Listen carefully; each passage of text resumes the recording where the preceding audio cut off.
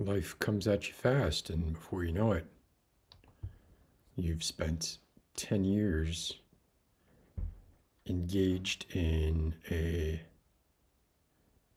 hobby, what started out as a way of reclaiming a little bit of your life,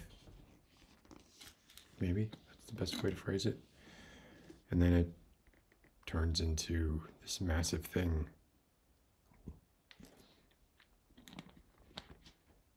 I'm not saying that this is a massive channel, obviously it's not. But as far as when I started getting into videography, I was just a young early 40-something. And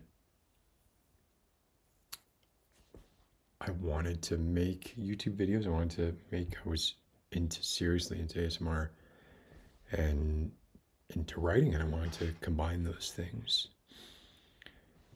And I kept looking for reasons, I think, at the beginning to stall, to not press that button, that record button the first time. Let me say hi first to people before I go into this. Hey, Andrew, Deadly Nightshade, on your first stream. Intergalactico, good to see you. Bella, Emily Barnes, good to see you back. Icarus, Ivy, hey, and Amy. Even the PFPs have not changed. Lisa, how are you doing? And Heroes, hello to you as well.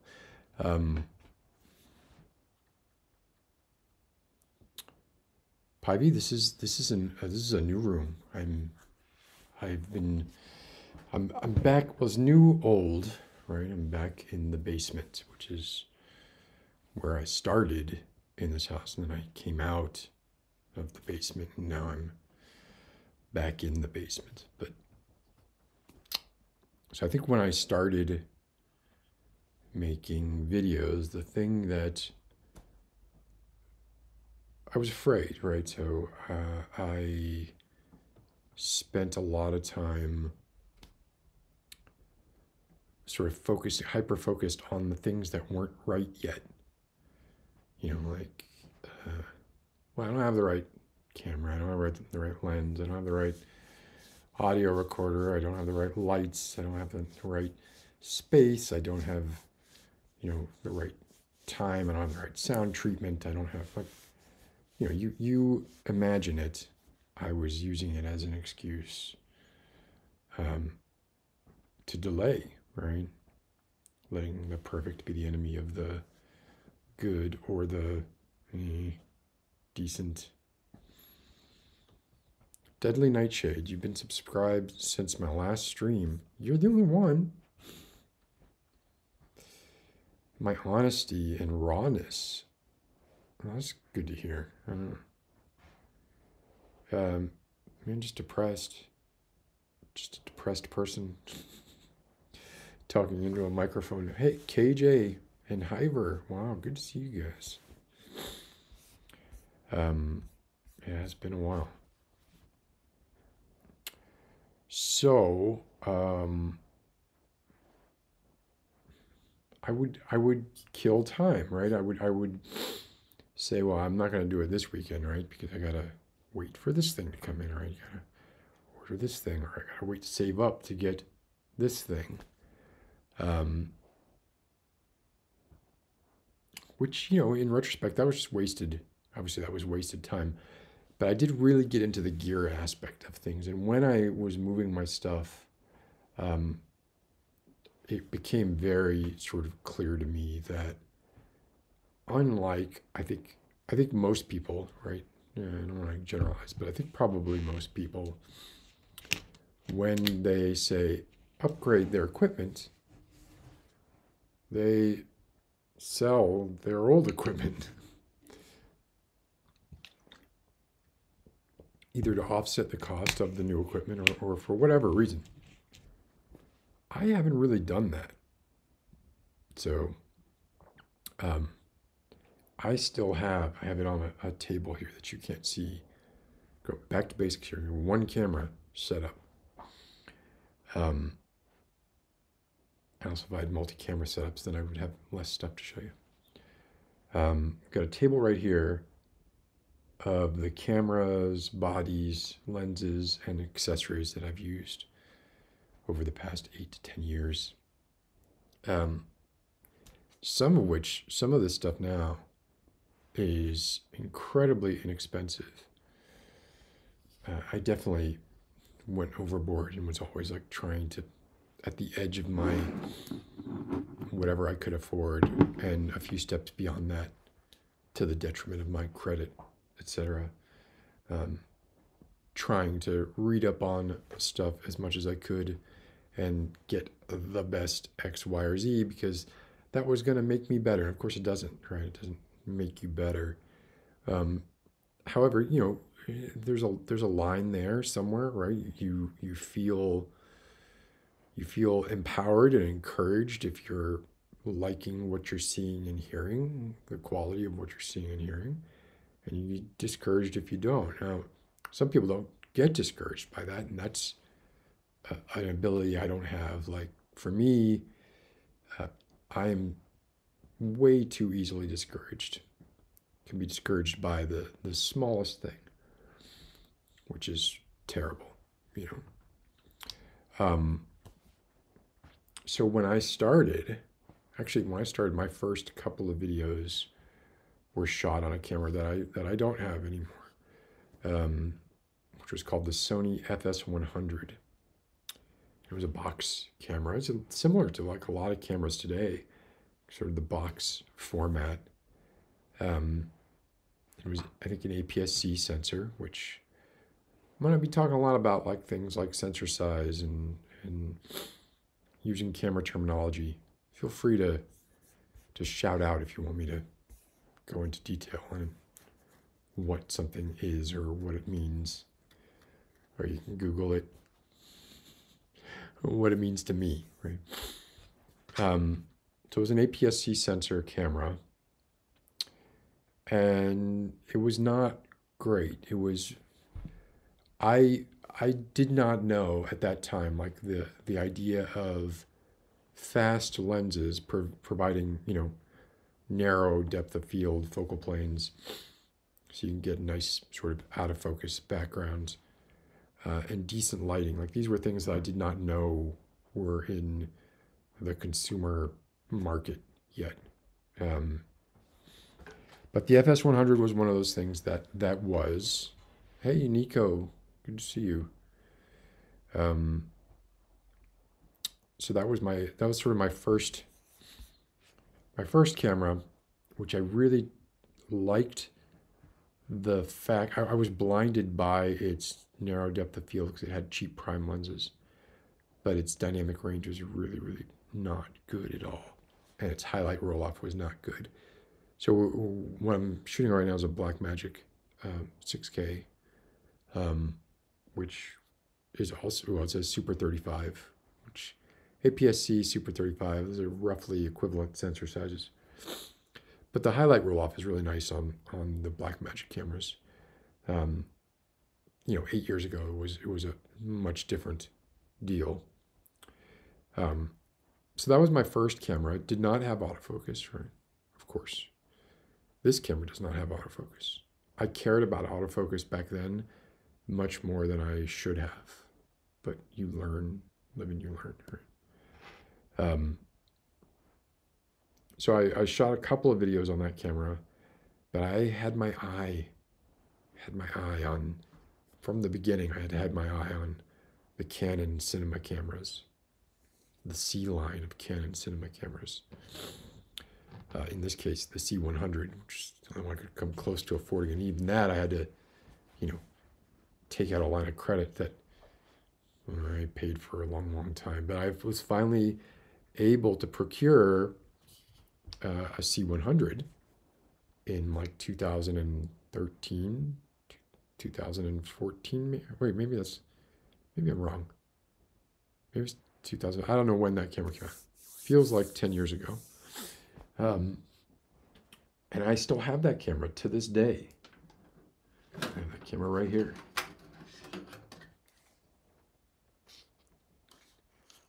Boop. And, you know, there are a lot of things about this camera that I absolutely loved and still love, and that they don't really do in cameras anymore. It's not considered a priority, but I certainly miss them. One, the hand grip that it came with, and the form factor. Like, people think this is a weird form factor, and I remember when I first saw it, I was like, yeah, it is a weird form factor. I don't like it. It's kind of narrows at the top like a pyramid. But actually, like, for holding, it's fantastic. Like, holding like this, like, it's great. It's great for that kind of run and gun shooting. It has built-in neutral density filters, which, if you don't know what a neutral density filter is, it's essentially like sunglasses for your camera, so that you can open up your lens in bright scenarios and still have nice out of focus backdrops or backgrounds, while having your lens wide open. So what Canon was doing, and a lot of other companies, as they were going into like the cinema or video market, was they were, you know, making sure that you could, this is a stills lens. Okay, this is the 24 to 104 f4 stills lens that kind of comes on like the Canon 5D Mark IIIs and past, you know. Yeah, the thing is the size of the old, like, sort of 8mm or Super 16 tape handhelds. It's pretty big, but nothing you can't, you know, like this. That's one of the things I loved about it. Like this, if you don't want the audio, this top piece comes off. Then you have a much smaller form factor. Like this cup was actually an aftermarket eyepiece cup, because it was very hard to use. The viewfinder in this is laughably bad, laughably. But it does have a screen on it, although you cannot see it from the front. You can only see it from the back. So those were the drawbacks for this camera. Were can't see the screen from the front. When I got it, it did not have autofocus. I sent it back to Canon, and they wouldn't do this thing. They would install dual pixel autofocus if you paid them, and then they would send it back to you, which I thought was kind of interesting. The C100s after this all had autofocus, but this one, when I bought it, did not. I had to add that on.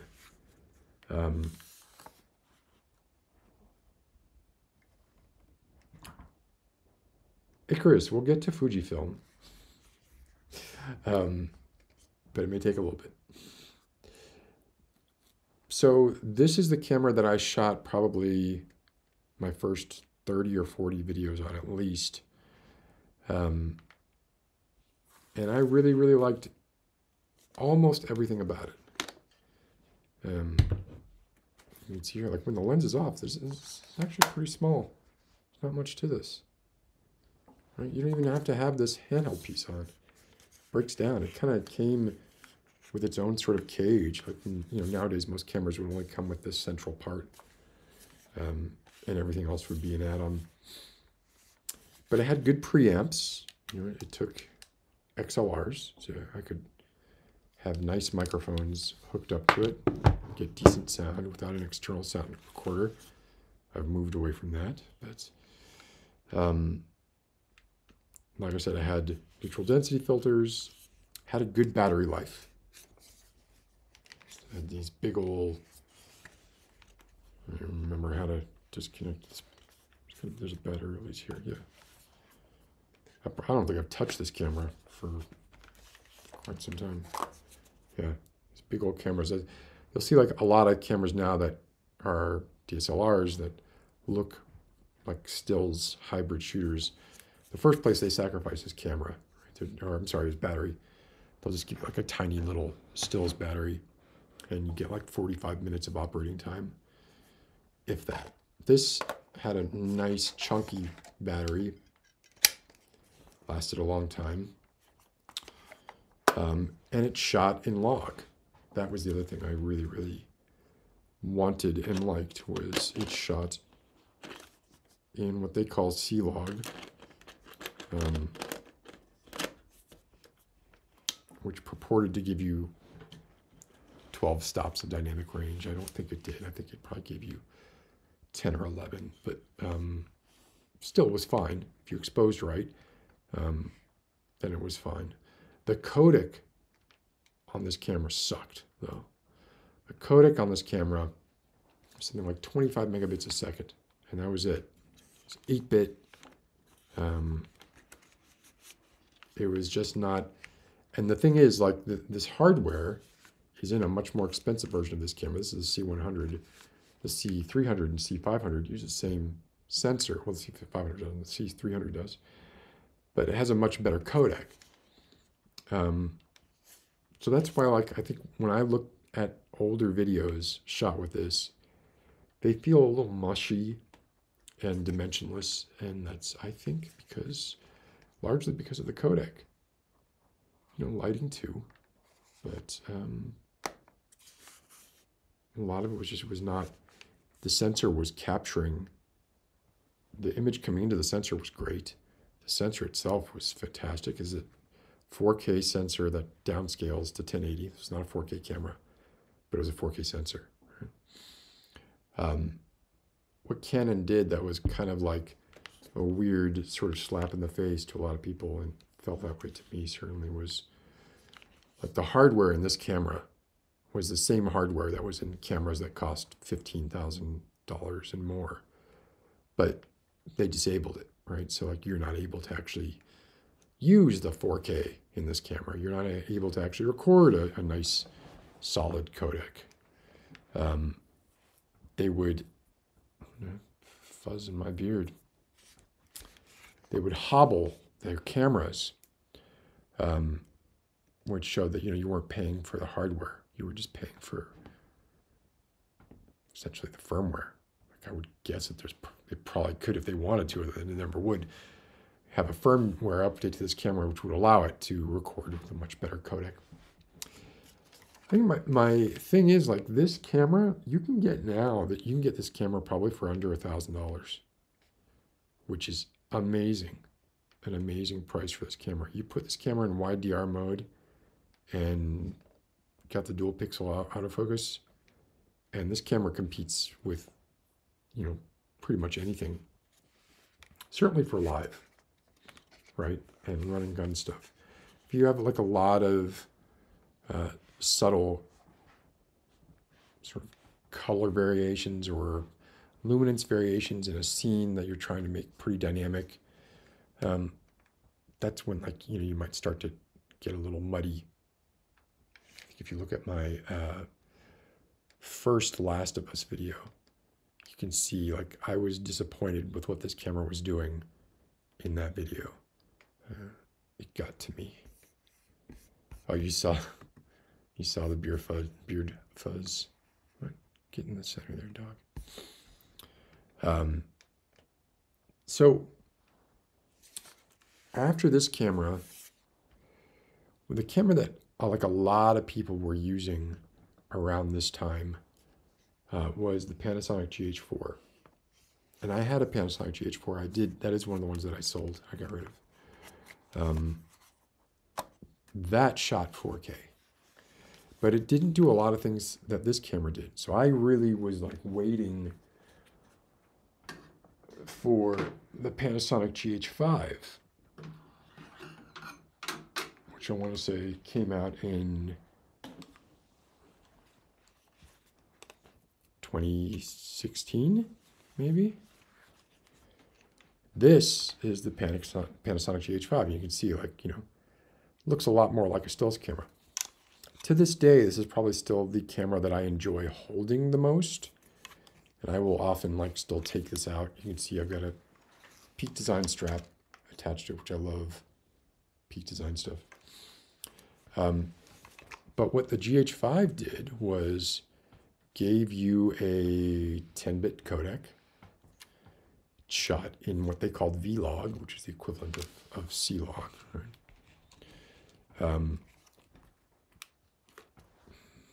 had a flip out screen that flipped forward. This thing is almost 10 years old, and the hinge is great. Everything on it works fine.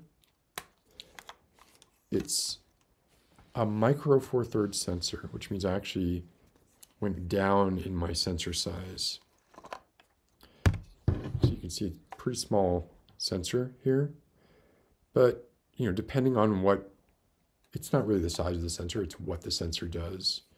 What this does lose, as you can see, this lost like battery size, right? Don't get great battery life out of this.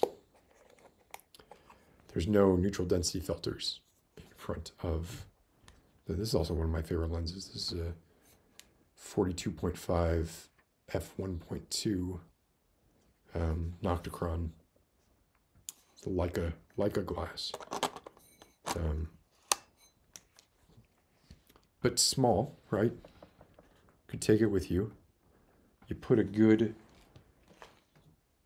around that time I also invested in this lens, which is also a 42.5, but it's a Voigtlander, and it's a f.9. So we go down below f1. Let's see if we can see that nice aperture ring there. Clickless. You get nice smooth.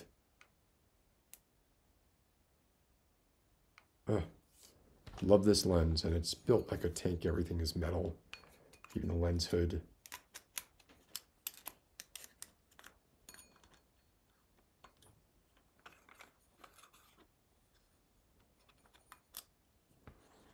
So you can see, I think there's only 8 aperture blades in there. It'd be nice if there were more, but it's fine. I had great bokeh. The point is that like f.9, you put this on this, and you can pretty much, you know, see in the dark. Now, this was right around the time that Sony was coming out with their A7 series, where you could boost the ISO like crazy. And so at that point, I got an A7S. But I never liked Sony colors. I never enjoyed grading them. I never saw the image that I wanted to see. And I don't know why that is. I don't know why that is. I'm sure it's my fault. I don't think it's Sony's fault, but I did go into the Sony ecosystem, and that is one ecosystem that I left. Well, I was in it with the FS100 at the very beginning. But then I left, came back briefly for the Sony A7S II, and decided that I just didn't like S-Log. It just made grading no fun for me. Although, you know, the Sony A7S, you can just boost the ISO, and on totally dark night you can see. But I felt like I was able to get better images out of a camera like this. It also did like 120 frames per second, which was great. And again, like still to this day, this in my hand is the camera that feels the best to me. And I love the placement of the knobs. There's nothing like physical knobs. This is staying up forever. It's not going away at all. And so this fixed a lot of the things for the C100, right? I don't think the autofocus was quite as good as the C100. The C100, which, as I said, came out like 10 years ago, with its phase detect autofocus, even though the autofocus was only in the center, was more reliable than the autofocus in this much newer camera. But autofocus was becoming less and less important to me. I have no autofocus on this camera right now. You can see them go in and out. I don't really care, right? Like I set the aperture to like f2.2, I think is what it's set to now. And that gives me enough sort of space here. Where if I'm a little out of focus, nobody cares, right? So anyway, love this camera. To this day, I love this camera. However, even at 10-bit 422 at 150 megabits per second, I think is the codec that they have. So there are different types of codecs, right? So codecs are trying to create manageable file sizes while giving you a nice image, right? There's a couple ways that a codec can accomplish that. One of those is by using what they call like delta frame, right? Like what changes from one frame to the next. If I were to use one of those codecs and I were to just sit here and not move, it's not going to update anything over here that doesn't move. It's just going to say repeat that one until something changes. If a pixel doesn't change, repeat that until it doesn't change. It's very effective, right? It's a very effective way to save space. It doesn't play so well with NLEs. So once you get it into your editor, it can slow stuff down. Whereas an intra codec just captures, it's like capturing pictures. Every frame is a picture. And a scene where nothing moves at all will be just as big as a scene where the entire screen is moving.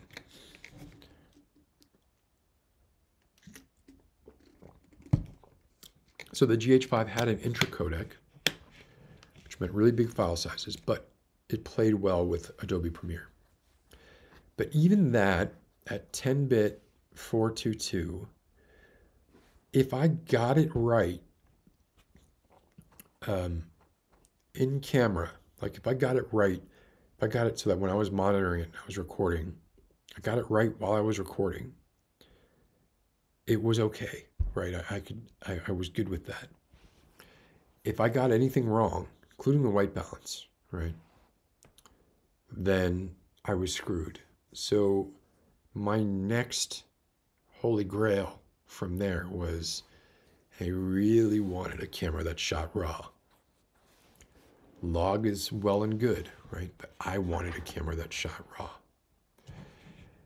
Everything about RAW was better. I mean, it's gigantic file sizes, right?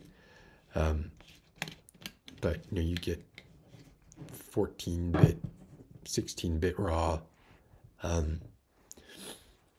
It keeps a bunch of the information editable post-production.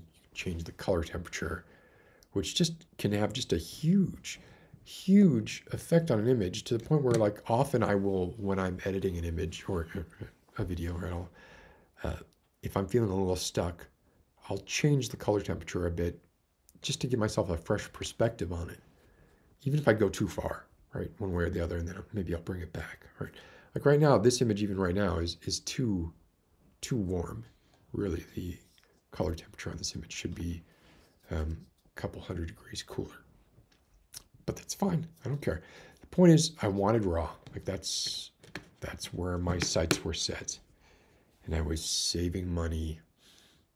I was working, and this is like all I cared about, was saving up money for what was, for me, I think, like, overall the best camera that I've ever owned.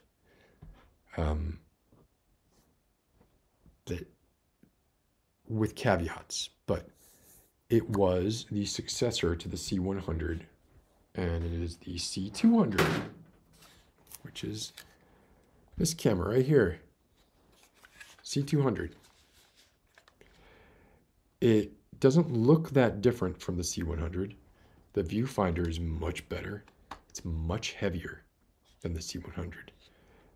I have the top off, but one of the things is they moved the sound, the XLRs, to the body, so that you could have the top handle off and still have XLRs. Let me release this battery. So this camera, it's really the same, pretty much same as far as battery life goes. But this camera was a revelation for me. This camera changed everything. You could shoot two modes. You could shoot to SD cards in 8-bit, which looked no better than the C100, but it was 4K. Or you could shoot RAW. onto CFast cards, which extremely expensive media because it's a lot of data being transferred. But you could shoot RAW. And for me, that changed everything. Still, you can see here,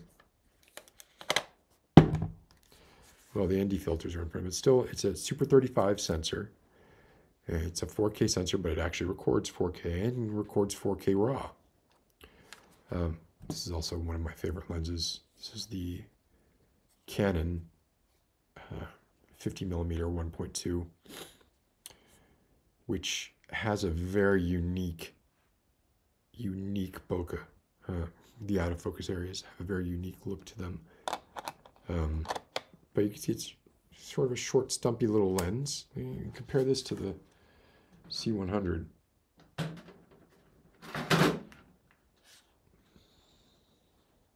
Let's take a look here. C100, this is probably one of the reasons why autofocus is a good thing. C200. Just a little bit sort of shorter and longer, but like I said, like significantly heavier. And this is where the CFast card would go.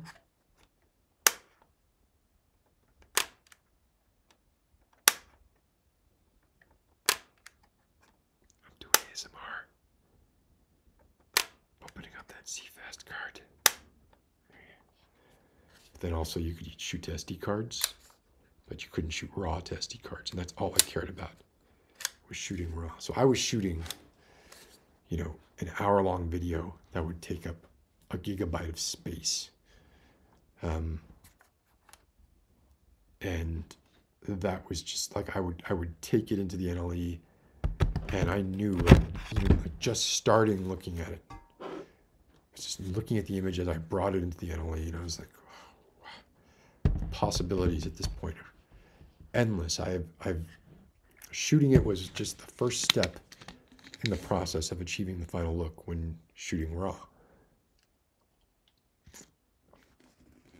compared to shooting log. And I found that really exciting, you know, really freeing and inspiring, because when I was shooting and there was something that I didn't really like the look of, I knew that, look at the size of that lens, just all glass.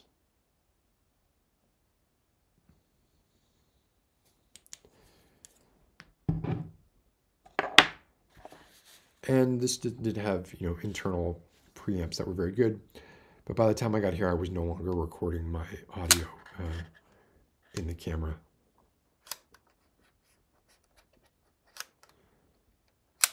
So what was I recording my audio on?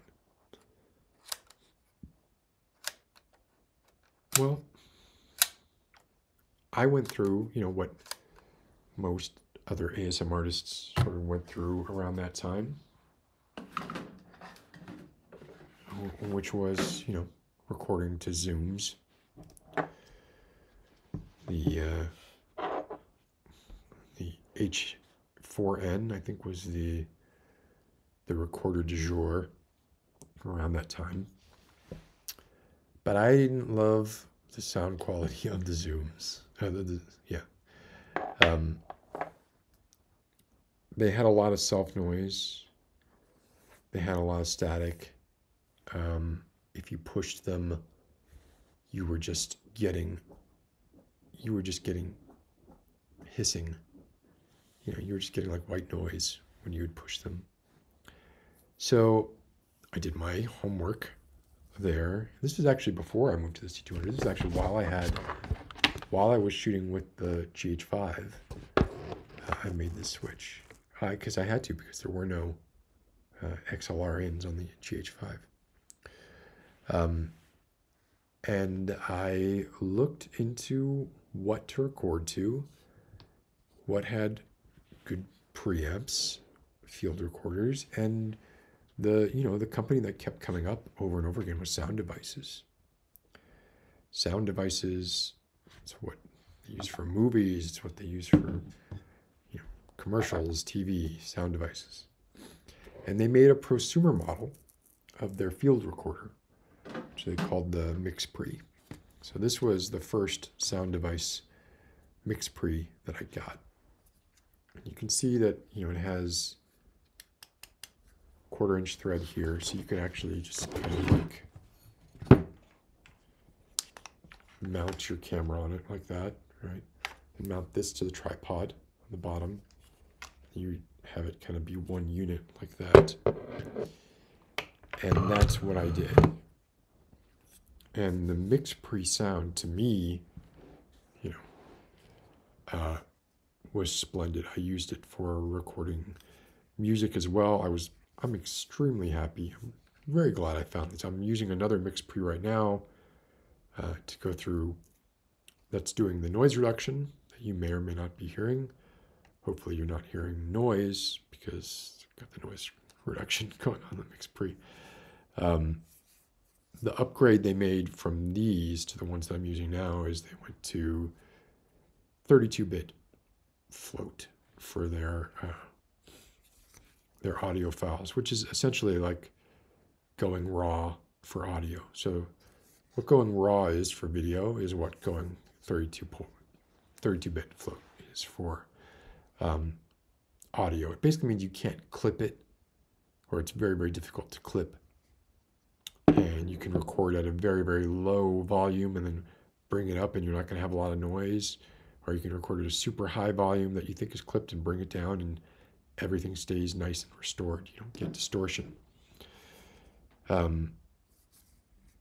Both this and the newer version of this mix pre have cashmere preamps, which are really good preamps. You can drive them really hard.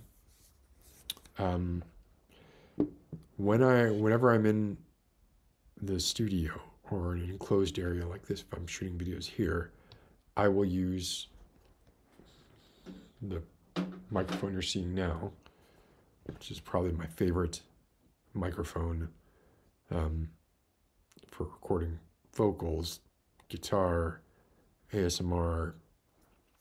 It's a large diaphragm condenser. This is a matched pair. They're AKG C414s. In this case, the XL2s. There's a couple versions of this, and I have the other one of the other ones that I used to use for a while. It's a little less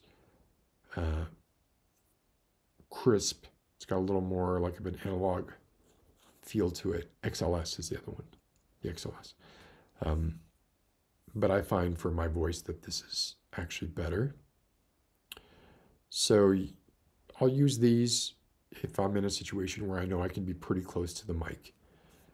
If I'm in a situation where I can't be close to the mic, I will use a supercardioid mic. I had gone the route of the shotgun mics, got a couple of Rode NTG3s. Why did I get Rode NTG3s? Because Massage ASMR got Rode NTG3s. I loved his sound quality, and I wanted to mirror it. He also had a C100, I believe, but I got my C100 before he got his C100, so whatever. I didn't copy him there. I only copied him on getting the Rode NTG3s. But I did notice that I was getting, in the rooms I was in, using a shotgun microphone, was getting some weird sort of standing room noise from behind the microphone. Because for dialogue, when you're in an enclosed space, a shotgun microphone is not the best microphone. It's actually better to go super or hypercardioid. So I have these mics over here. They're not much to look at, but I'll grab them anyway, just so we can be thorough here. Notice no autofocus, so it's not going anywhere.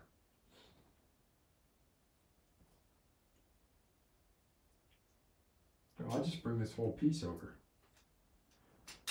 because this was the way that I'll explain it once I come back. I gotta unscrew this. I'll be there. I'll be back in a minute. If you have any questions, throw them in the chat.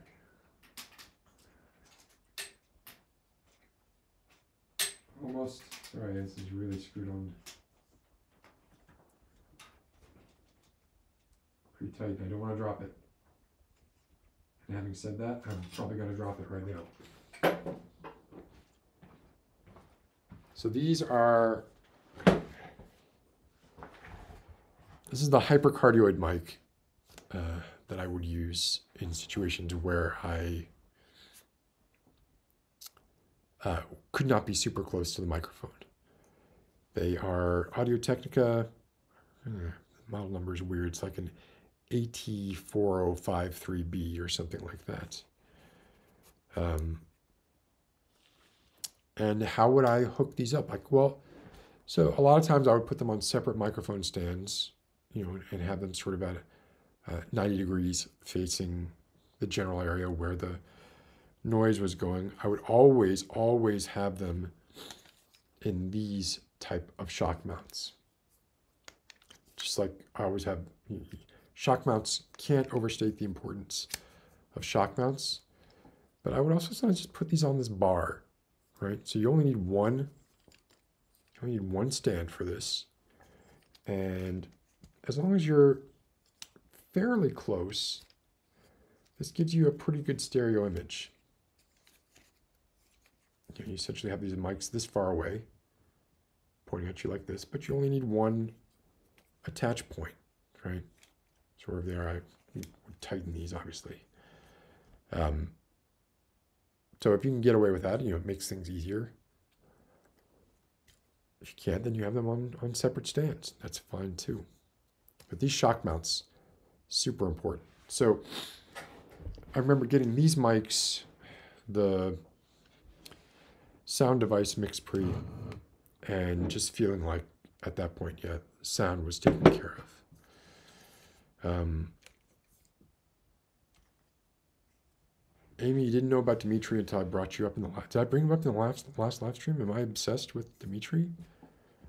Maybe. Guy's good.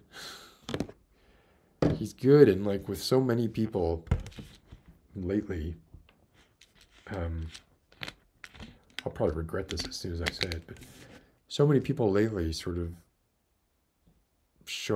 going mask off and showing themselves to be different than the people they represented themselves as. I don't think Dimitri seems like a good guy.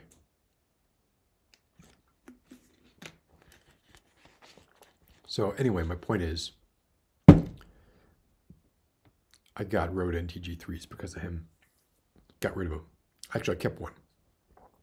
Because for a run and gun situation, it's great to have a shotgun mic for that, right? But if I'm doing dialogue recording, I would use these into the Mix Pre on the C200, sorry. Now, something interesting about all this is when I had my FS100, before I got my Canon C100, I got the lens that I think is my all-time favorite lens that I've ever had. Now, it's not my favorite lens in all cases, right? Like if I'm just doing like portrait type work, I love this lens. I love the lens that's currently on my Blackmagic 6K, which is the 85mm version of this lens, the 85L 1.4, I think it is. I really like the way it renders color. I like the way this looks, right? But as far as like, if I could only pick one lens out of all the lenses that I had, and that was the only lens I could ever use, it would be this lens. It's not even a first-party lens. This is a Sigma 18-35 1.8. It's a zoom, 18-35 zoom, with no movement of the barrel when you zoom. It's roughly parfocal, and it has a maximum aperture of f1.8, which is amazing. Amazing. This lens is going on 10 years old, and I use it more than any other lens. Certainly not any other lens combined, right? Because I often go for longer focal lengths now. So like an 85 millimeter, something I really enjoy. But in cases where, I need a wider lens, I'm going for the Sigma Art 18 to 35 1.8. When I bought it, I think it was $700, which is not cheap for a lens, right? But none of these lenses are cheap. But the other thing about lenses is you can sell them, right? You could still probably get close to what I paid for this lens, and I bought it 10 years ago, or almost 10 years ago. So yeah, single favorite lens, Sigma 18 to 35. Single favorite camera, Canon C200. We're not through, we're not done with the story yet. Definitely single favorite microphone is the AKG 414. Hey, Hammer Downey Jr. Happy New Year to you as well. The beard is getting a little out of control, but thank you. Be trimming it soon.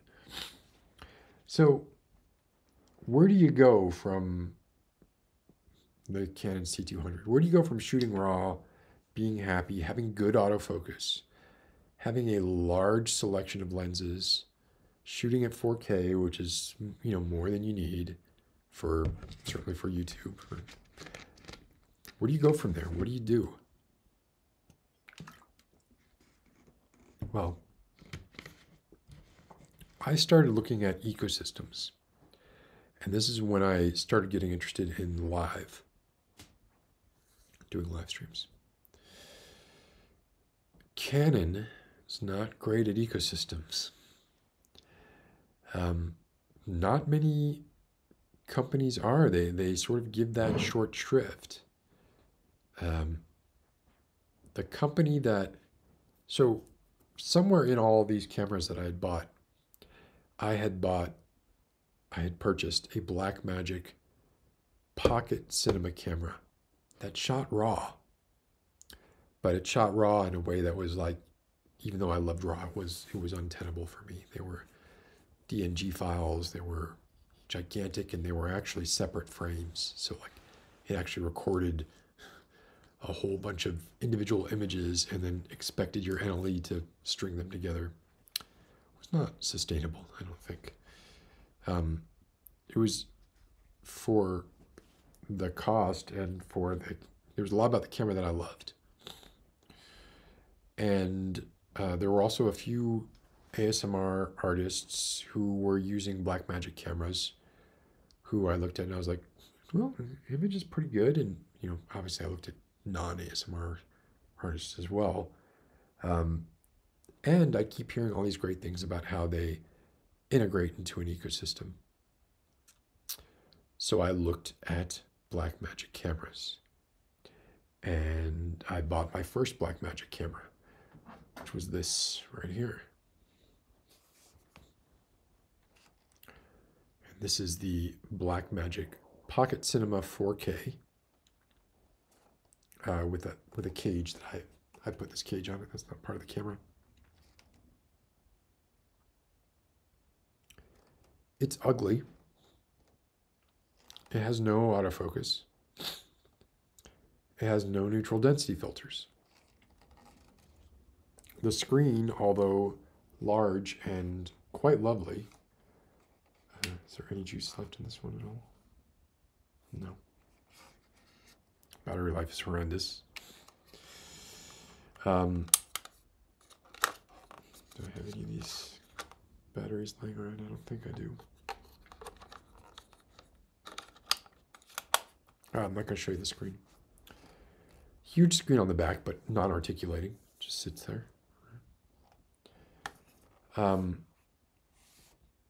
Plasticky. I don't know if you can.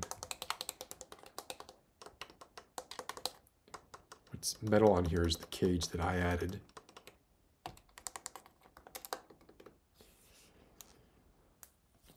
A lot working against it, but completely controllable via Bluetooth. Image quality, in my opinion, out of this world. It's the image quality you're seeing right now.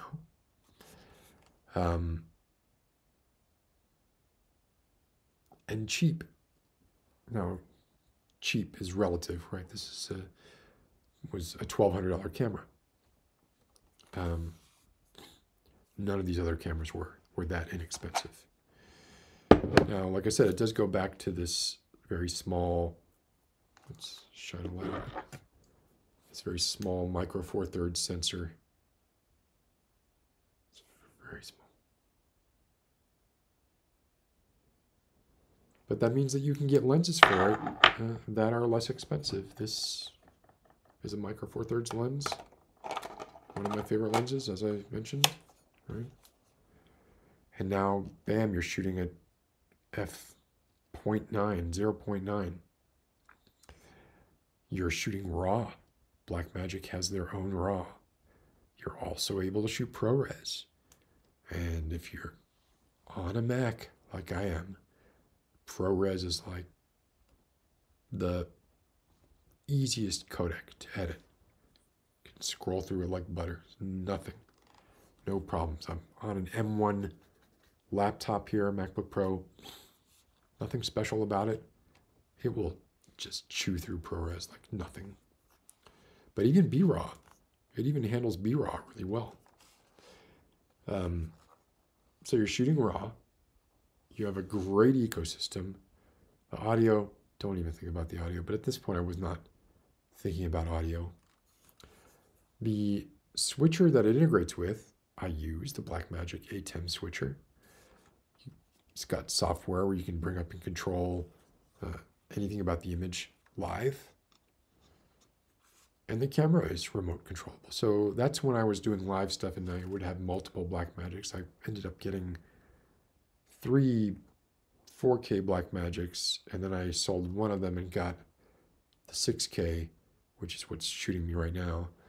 The Blackmagic 6K, which is back to a super 35mm sensor, bigger sensor, so it doesn't take these MFT lenses, it takes the Canon lenses. Let me also call it, this here like is not a Canon lens. This is a Rokinon 50mm 1.5. It's got the gears, which is really important because another thing I did was got to follow focuses. So when I was talking about autofocus not being all that important, it's not important to me anymore because I either don't do it or I have my gimbal do it. The gimbal, which you can't see right now, has a LiDAR attachment that goes on top of the camera. Determines the distance between the LiDAR attachment and the point of focus, and literally through a gear system will turn your lens until it's focused, which gives nice sort of cinematic results, let's say.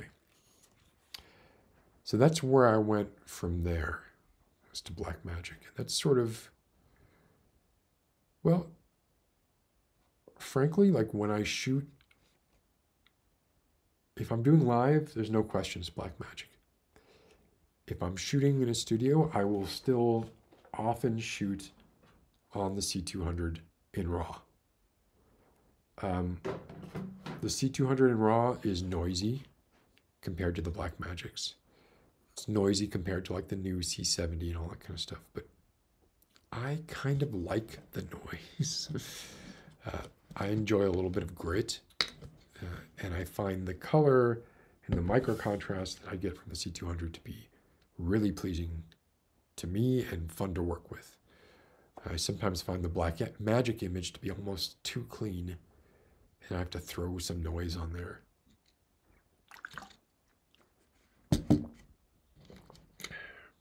Horses for courses. Right? Anybody have any questions at this point?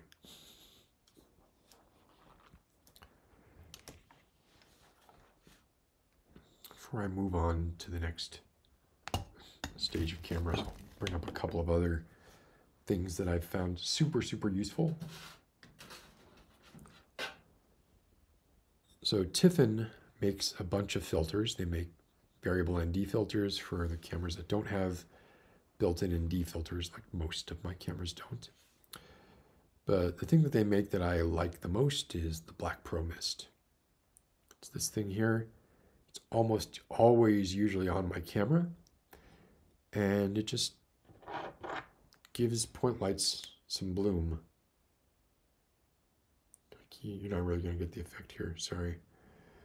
But essentially it's a piece of glass with tiny imperfections in it. It looks a little cloudy when you look through it.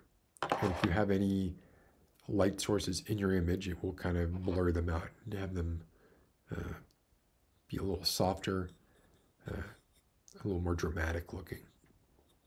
So I really like the Black Pro Mist filters. This is a quarter. You can get them different strengths. This is 1/4. You can get them as high as 2. I have a 2, which looks ridiculous, but I love it because it just looks so sort of like someone smeared Vaseline all over your camera lens. Why would they do that? Don't smear Vaseline on my camera lens. Other things that I've really liked is that third-party container, but the Rode Wireless Goes. So this is a wireless microphone transmitter receiver. Comes with it comes with 1 receiver and 2 transmitters. See the 2 transmitters here in the box. The box is charging. It's out of juice, pretty much. But you can take these microphones and they kind of come with little dead cats that you can either have on or unscrew and come off. You can see the mic there. You can attach a lav mic to it, or you can just use it like this. And you have 2 going to 1 receiver, a left and a right. Bam, stereo. Bam, ASMR. Right. So I use those sometimes, like especially like if I just want to. Sometimes I will record a bunch of audio, even if I don't end up using it. I'll just throw these somewhere. And likewise, but for light, and similar to Blackmagic in their ecosystem kind of capabilities, the aperture lights. This is the MT Pro. Is this one dead? This one might be dead. Is it dead? No, it's not dead. But, here's the MT Pro. It's a great little light. It's got magnets on the back, so you can stick it anywhere you want. Give yourself a little extra kick in the background. That's too much. But the fact that it's magnetic means you kind of stick it in some hard to reach places. Has a bunch of pixel effects to it. I like these a lot. I also have the smaller versions, which are MCs. I prefer these personally. I find that any kind of sort of rod of light is better than a single point source, generally. Although, sometimes you need a strong point source, right? There is a light hitting me here. It's about 10 feet over there, and it's a Fresnel. If it were not a Fresnel, it would be affecting everything. It would be affecting the book stuff back here. It would be affecting all of this stuff. Because it's Fresnel, I can focus it and just make it sort of hit the side of my face here without affecting the black levels of the rest of the scene. So there you go, right? These are all controllable via an app right now. I have, this one just died on me, but the lights that I do have, well, I'm only using 1 aperture light right now. I have a very simple light setup right now, but my key light is an aperture light. And so you can get yourself in position and kind of play with the lights, play with the colors, and see what happens. My sort of main light for years and years and years has been this Kino Freestyle, which is right now is doing almost nothing. Let's see if I turn it off. Yeah, it's just providing a little bit of a kind of a bluish Yeah, I didn't like how orange the shadows were, I think is what I was doing here. I wanted to lighten the shadows and make them slightly bluer. So that's what's happening here. But this gets quite bright, obviously, if I could turn that up. Turn it off. Put it somewhere in the middle. I think that's where we were. Actually, I think I like it better there. Let's leave the drama. But the fact that that light is also a good 12 feet away from me, it's great to be able to control that stuff remotely. But you don't need any of that, right? You need one decent key light, and you can use almost anything. I mean, one of the lights that I use all the time is a desk lamp. So you can really make, that's, was one of my problems. I kept waiting for perfection. I would put stuff off because of that. And what a waste of energy and time that was. So I've gone through from Sony to Canon to Panasonic, back to Sony, back to Canon, to Blackmagic. Where else is there to go from there? Well, I'll tell you. What then started to catch my eye was large sensors.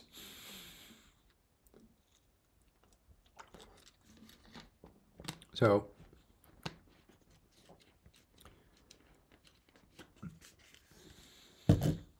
every sensor for every camera,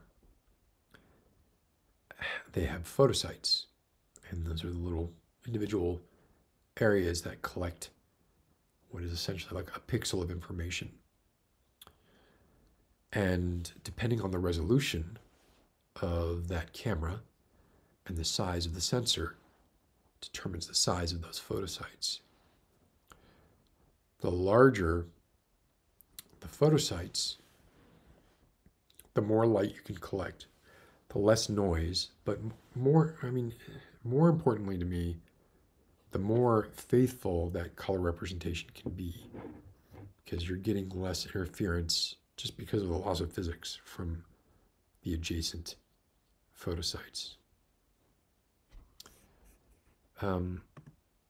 Katie Ruff, does heat become a factor? So I purposefully, when I'm looking at equipment, I make sure that they either are sufficient to radiate their heat via passive sinks, or that their fans are extremely, extremely quiet, or that you can control their fans and turn them off, and then I'll just basically like cool down the area I'm working in, turn the fans off while the cameras are running, and then kick the fans on. But yes, I'm always thinking about heat. Most of my lights are LEDs at this point. There was a time when that was not the case. It's not to say that they don't give off heat. They do give off heat, but it's not the kind of heat that you might worry about. There's definitely times when, cameras are coming close to overheating. This key light in particular actually has a fan that if it kicks on, you'll probably hear it. You may not. With the noise reduction on the Mix Pre, you might not hear it. I find the noise reduction on this Mix Pre to be incredible. You have to be careful with it. Sometimes you want the noise, right? You want as much, especially with ASMR.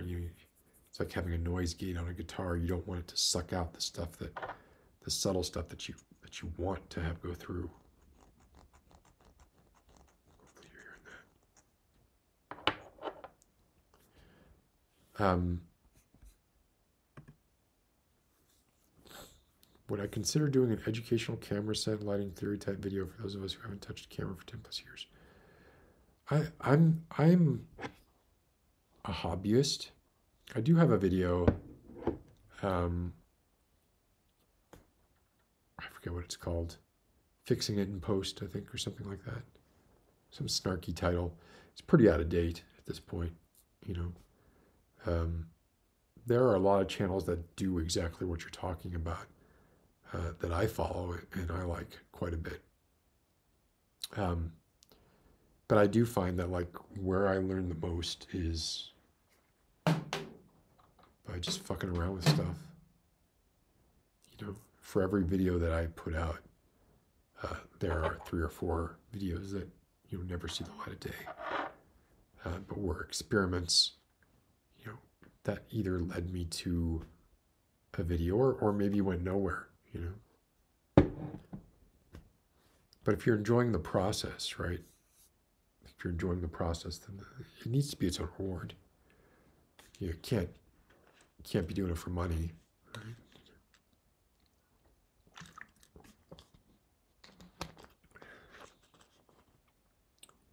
It's certainly, you know, obviously I'm quite busy lately, right? But there are other reasons why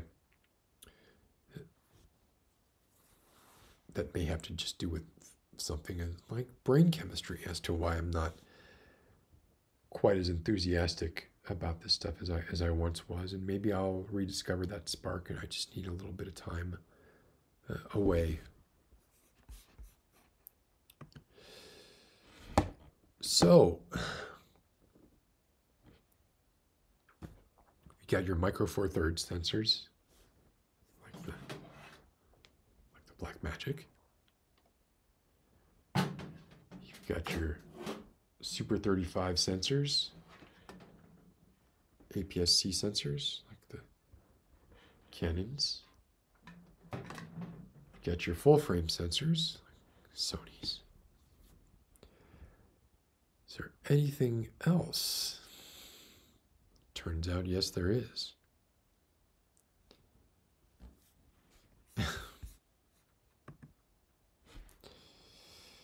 No, I can't. I can only do one eyebrow. I can't do anything with this eyebrow. I can just do that. And yeah, I do it way too often and should stop. Well, I recently, so one of the things that I had noticed going through this entire journey, right, was a lot of the time when I would be grading videos and I would be using starting points, like a LUT, a lookup table as a starting point, a lot of the times I would be using Fuji lookup tables. Or lookup tables that purported to give you a Fuji look. So I started listening to and watching reviews for, and I had been doing this for some time, for a couple of years, for the medium format cameras. Now, medium format is larger than full frame format. So here, why don't I bring up a little chart for us so that we can all be clear about what this means. Sorry, literally just saw an alert that's from my Ken Cinema group. I was like, oh shit, what if they just announced something while I'm doing this? That would be, what would that be? Who cares? Who cares what that would be, right? Okay.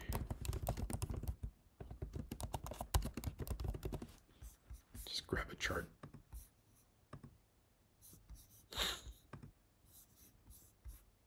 And I can share it with y'all just for while we're talking about it.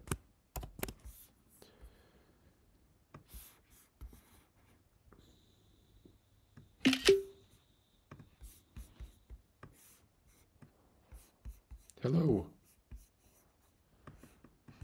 You're too big.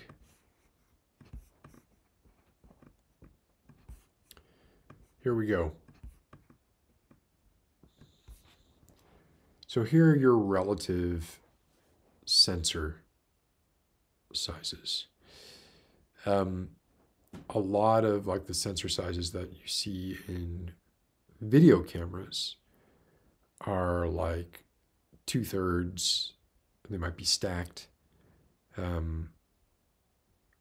but generally they're pretty small. Then you have your 1-inch sensors. So 4/3, the red one, micro four thirds. That's the sensors that are in the size sensors that are in the GH5, right? The Blackmagic 4K, not the 6K. It's big enough, right? It does the job. It allows you to buy lenses that are not super expensive. It's fine. And then you can see, so APS-C there. And you can see there's like slight differences between APS-C Canon and APS-C Nikon. Super 35 is actually pretty close to APS-C. They don't have it listed there, but Super 35 is there. 35 millimeter full frame is what, you know, Sony, a lot of Sony cameras are full frame cameras. And yet I don't really like Sony colors. So, you know, what the hell? Probably these are just the size of the sensors that you see in here. The size of the sensor that the light falls on to create the image. The size of the sensor in here is the 4/3, the red one, which is 4/3 of an inch. I think 4/3 of something.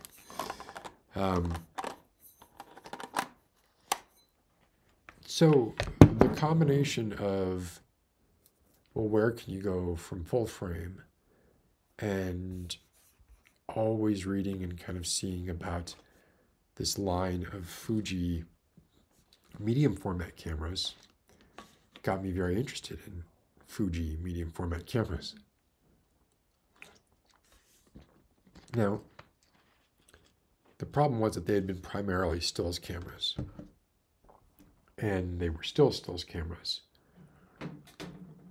They had things like the GFX 50, 50R, 50S, the GFX 100. Great stills cameras, useless for video. And then they released, late last year, the Fuji GFX 102, which did a few things. Shrunk the body of the GFX 100. It got better battery life. It did several things. It was much faster. The readout was much faster. The rolling shutter was better. But in my mind, the thing that it did that was so fascinating was added a bunch of video features. So I started watching videos on this camera and drooling over this camera. And guess what? It's right here. This is the GFX 102. Let me take the microphone off.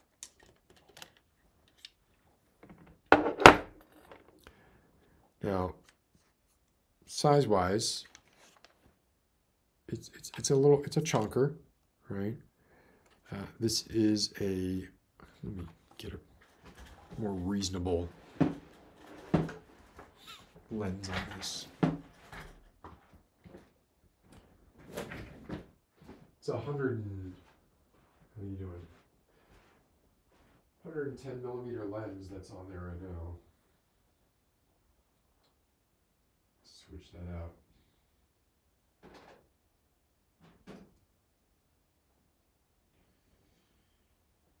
For a 55 millimeter lens.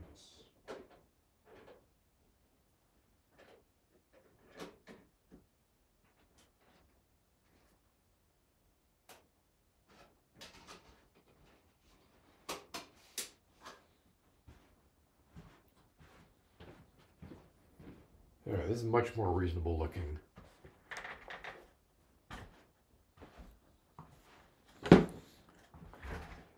Right here. This is the GFX 102. Now let's compare it, just kind of looking at it, to the GH5, and you can see the difference, has a detachable viewfinder. It has one of the best viewfinders I've ever used in my life. I looked through this viewfinder and I wish that my vision was like this viewfinder. I wish I could see the world the way it looks through this viewfinder. But the most important thing about this camera is, of course, at least to me right now, is the sensor size. Let's take a look.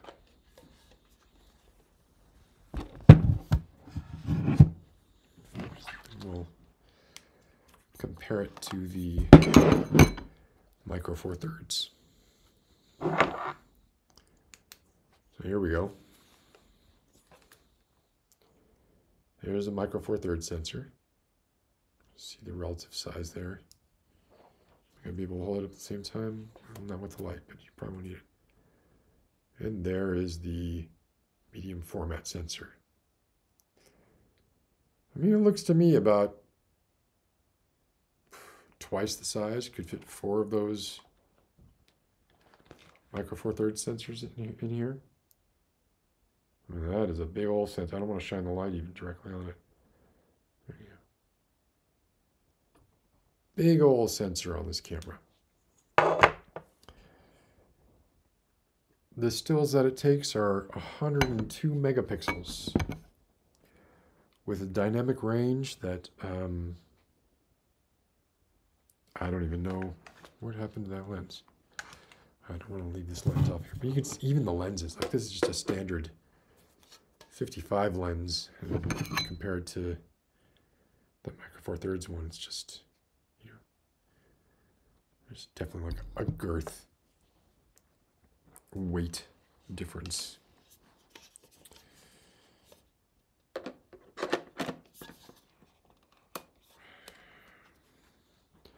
So why do I care, right? And why should anybody care?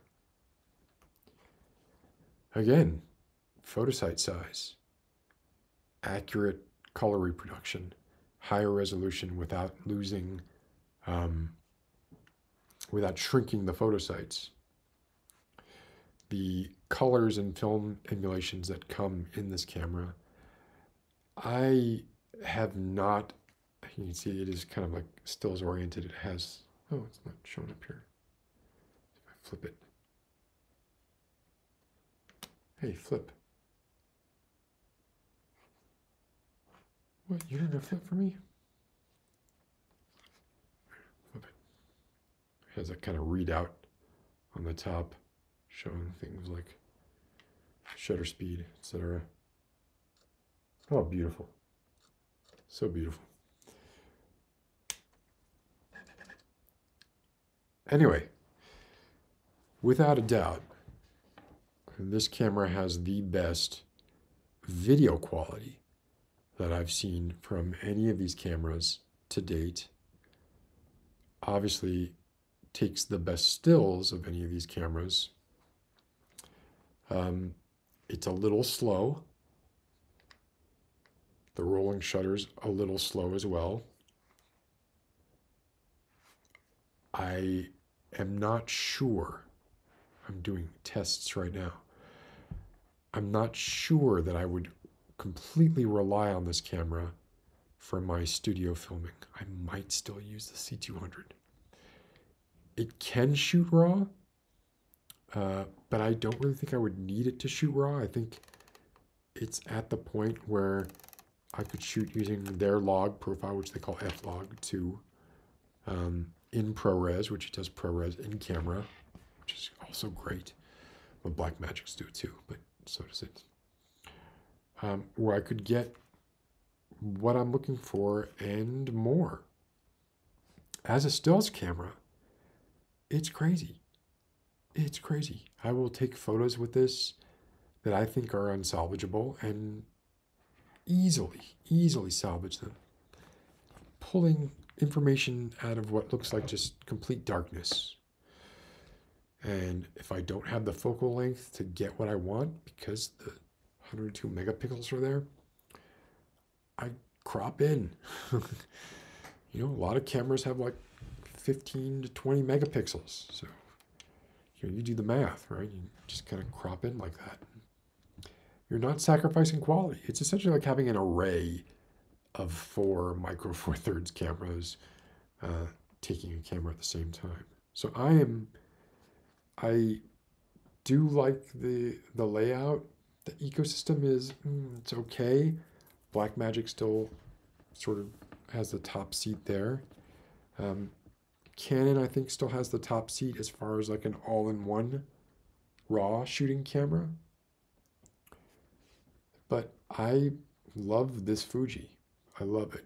And I've used other Fujis. I used the XH2 for video, and I didn't like it. It was all right, but it was not worth the sacrifices that I was making. I was getting better video out of the C200 for sure. Whereas with this camera, I think I'm getting better video out of this. The lenses are ridiculously expensive on this camera. Medium format lenses are super expensive because they have to cover a much wider image circle. These are it's the cost of trying to be an early adopter, I suppose. But anyway, that is the top level highlights of the equipment that I've used over the past 10 years. I'm sure I've missed a few things. And where I am now, which is honestly probably still using a C200 for a lot of stuff. And for live stuff, sticking with the Blackmagics. And for everything else, GFX 102. How have you all been? How are people doing? As I put my lenses back on all these exposed sensors.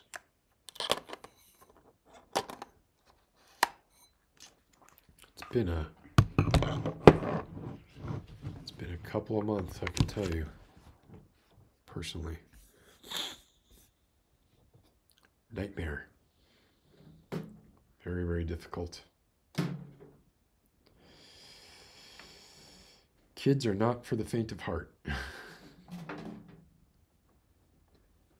And I have all the respect in the world for mothers, fathers,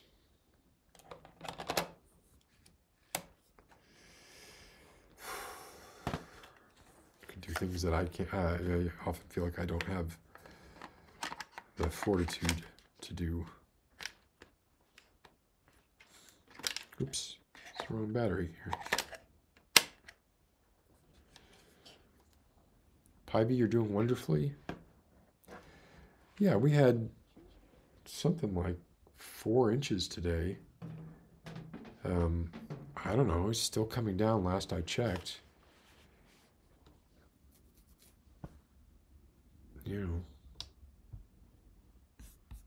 Katie, veering wildly between states of being. Don't I know it? Sounds fun, but it's not, is it? I've been thinking a lot lately about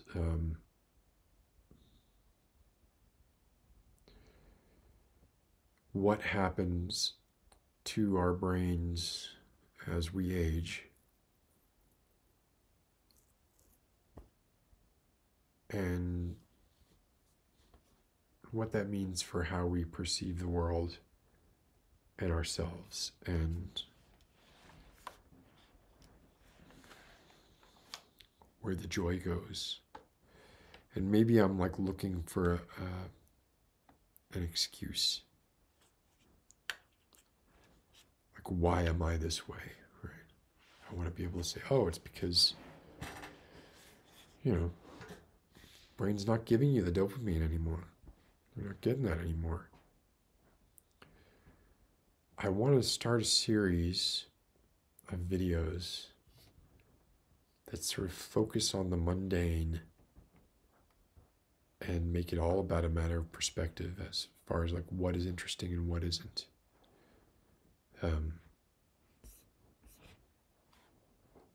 I want to try and this is largely for me, right? Like I want to try and find the joy that I used to find in things that were very simple. It's all about perspective, right?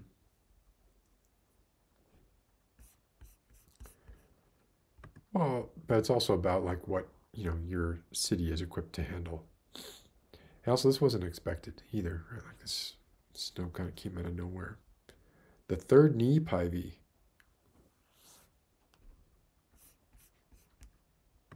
Oh, a second knee replacement.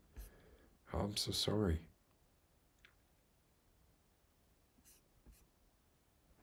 And that stuff's all around the corner for me. Very exciting.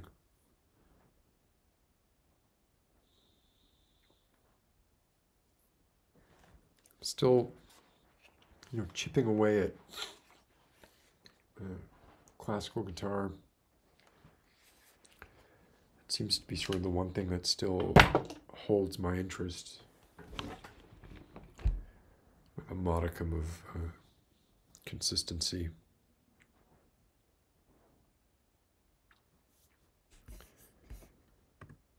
Icarus, no, I didn't. I wish that I had. I was too cool for school, like I was such a loner. I would push away anything that was sort of institutional. I wish I had embraced it. I really do. I wish I hadn't been so cynical.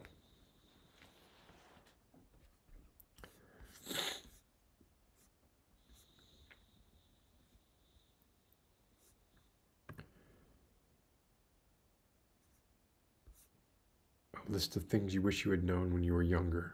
Yeah, advice to your younger self. You gotta think like this is like everybody throughout time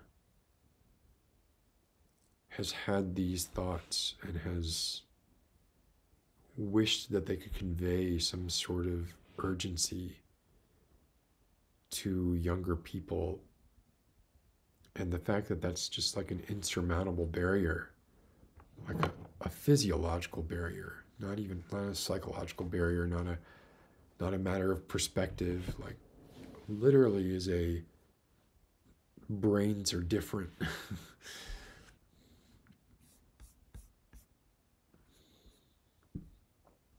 This is a good question, Pivy. Yeah, what would your 75, and we know what it is, right? Like,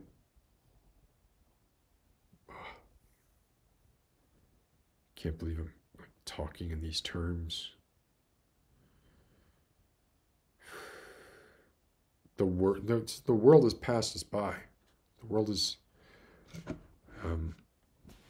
the world as I knew it seems to not exist anymore.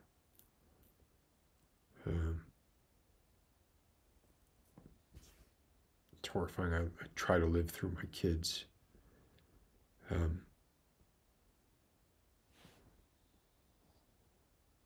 As I can. It's just find myself tired all the time and not really wanting to do what I need to do to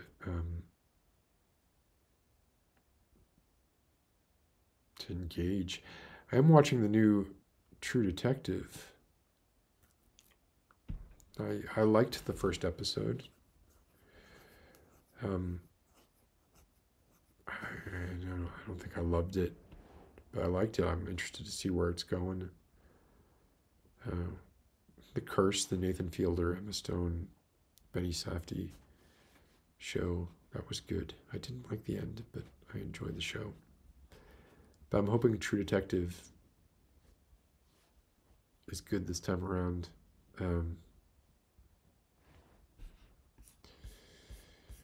There were things I didn't like about it. I generally like Jodie Foster. I felt like maybe she was doing a little too much wink and a nod kind of acting, but that's because I just want it grim. um,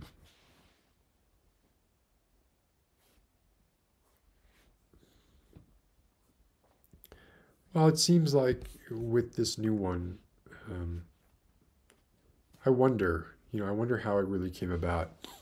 Isa Lopez, I think, is the one who wrote and directed this series, and I almost wonder, like, although I read an interview where she said like she envisioned this as sort of the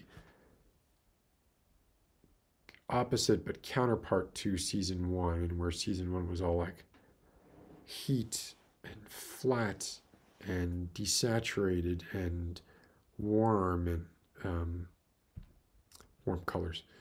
Hers was going to be, cold and colorful, and whereas the first season was like not really letting you know if it was going to be supernatural or not. Hers was like, no, we're telling you,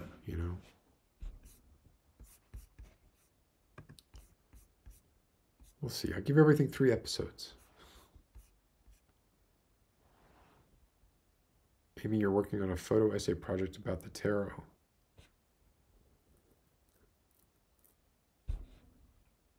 Oh, what is the perspective?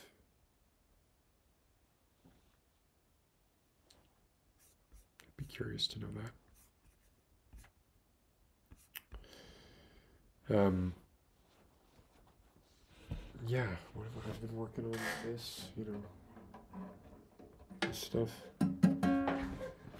Just put new strings on this so it's really, really out of tune.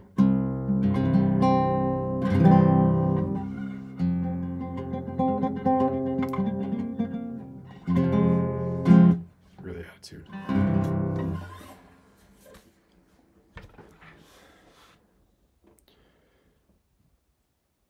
Your sister recently had a kid. She's almost 10. What can you do as an uncle? Oh, I think I'm probably a terrible person to ask that. I wouldn't be able to give you any advice that isn't like hackneyed advice,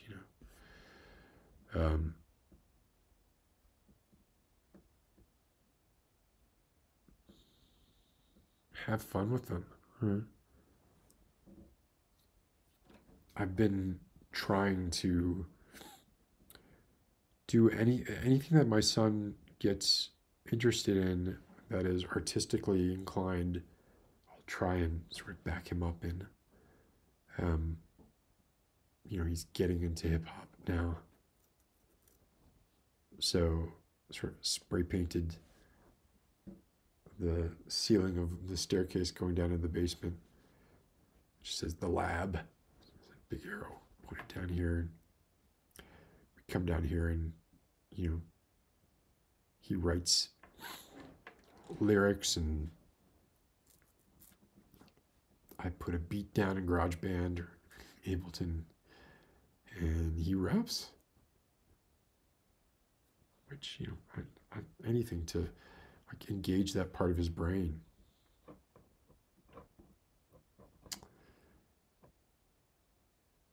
Great kid. Great kid.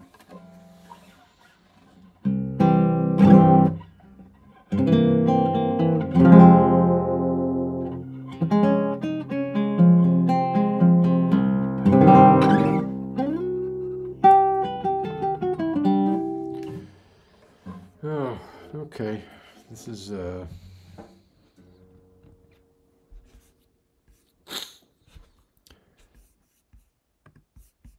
so let's do this. What advice do you have for those of us that have had multiple potential partners but are simply ambivalent to having children? My advice would be don't have children.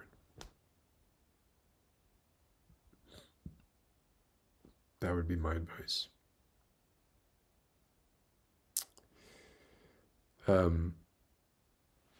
If you don't feel pretty darn sure that you want to have kids, don't.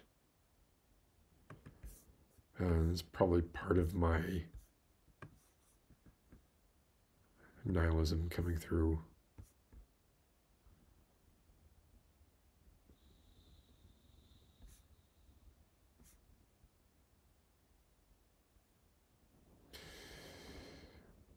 Icarus, you've been an electric bass player for 5 years.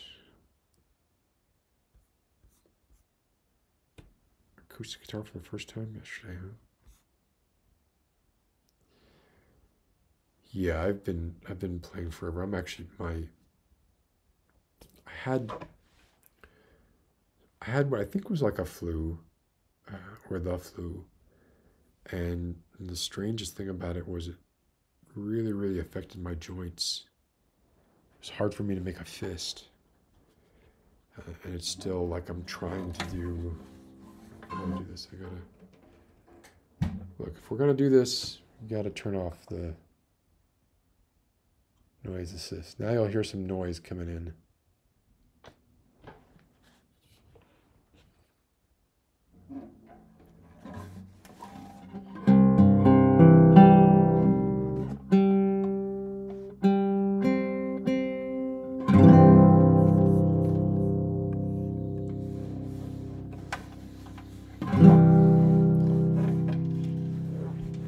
This chair sucks for this. This is not planned, I promise.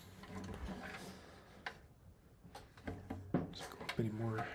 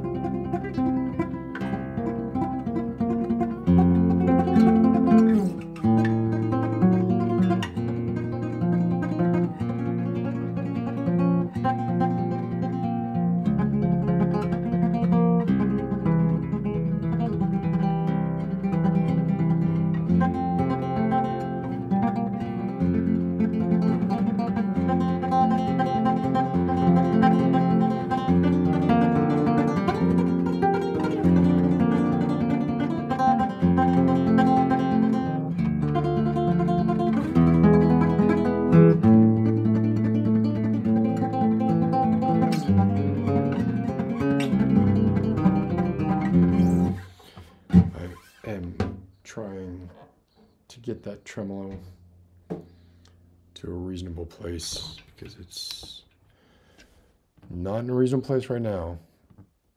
Embarrassing. That's what I'm working on. I've been working on it for a while. I think that could take me a year. I really think I could probably spend a year getting that piece in some sort of reasonable shape.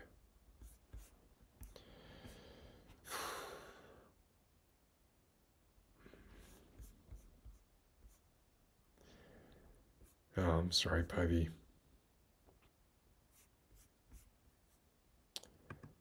Yeah, this is absolutely true.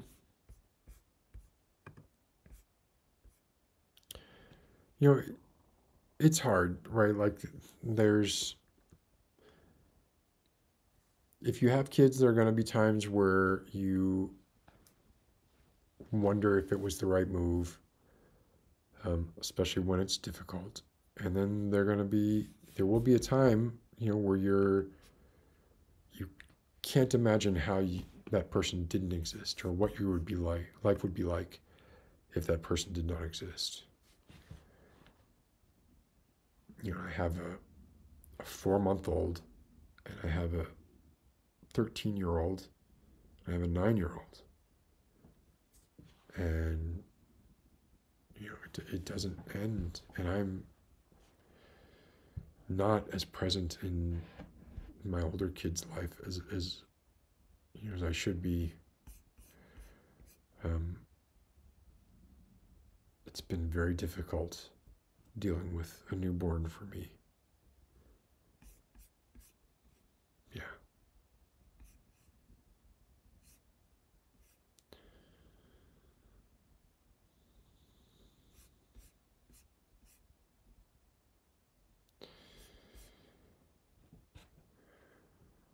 Stuff. This is not really camera gear talk, though. Is there anything I left out?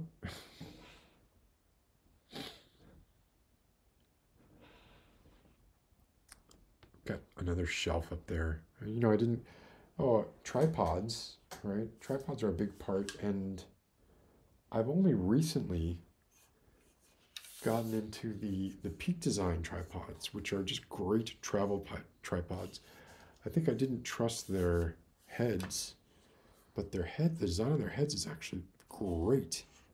This is a great design and very different than most tripods. And I trust it. And it folds down to be, you know, nothing. This, you fold up this tripod.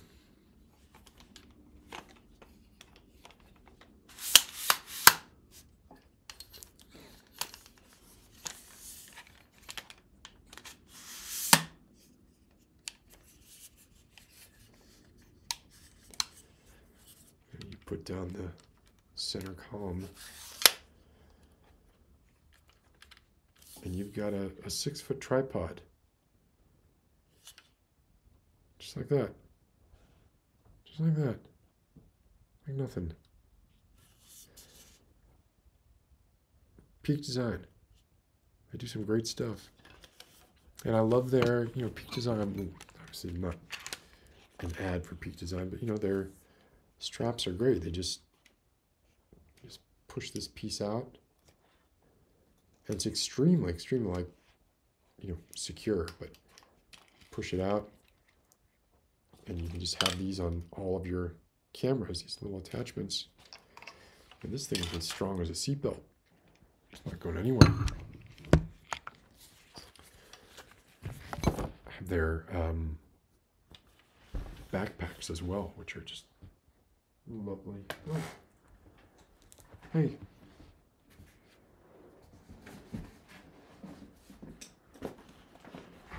Peak Design backpack. It's one of those ones where, you know, you turn it sideways and you can access all your stuff from the side.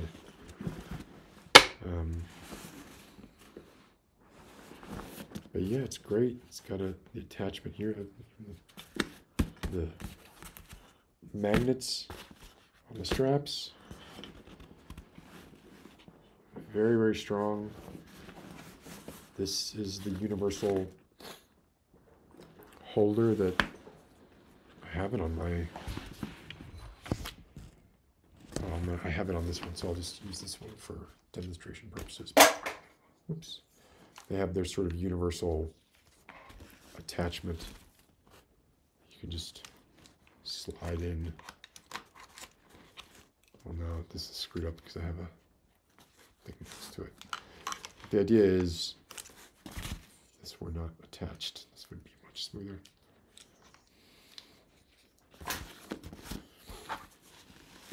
You could have this just like at breast height or something. It's just kind of locked in there like that, quite securely, and slide it out. Take a photo real quick. Slide it out. Should be quite easy to slide it out. Is there a button? Scott, don't talk about stuff you're not. Oh, yes, of course there's a button. Yeah. So yeah, it's this button right here. So slides in.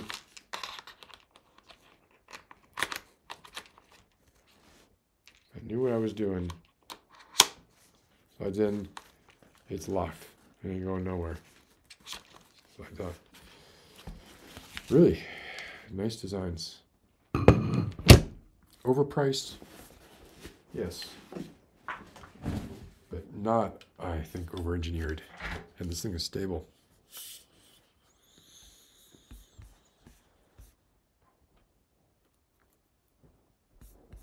Uh, Plans for the year? I can't make any plans. There's too much up in the air right now. Um,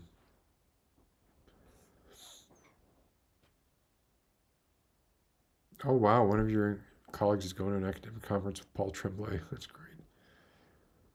His new book, horror movie, I think it's called. It's coming out next month. Yeah, I was doing call-ins obviously for a while when I was doing the podcast, but not anymore. Um, I had always wanted that to be like a two-person thing. It just never worked out that way. Um, the other channel is probably dead. The Beyond the Double Red Doors. I don't think I'm gonna post there anymore. Could change though. You never know. Anyway, it was great seeing you all, and I hope to see you all again soon. I hope you all have a good night.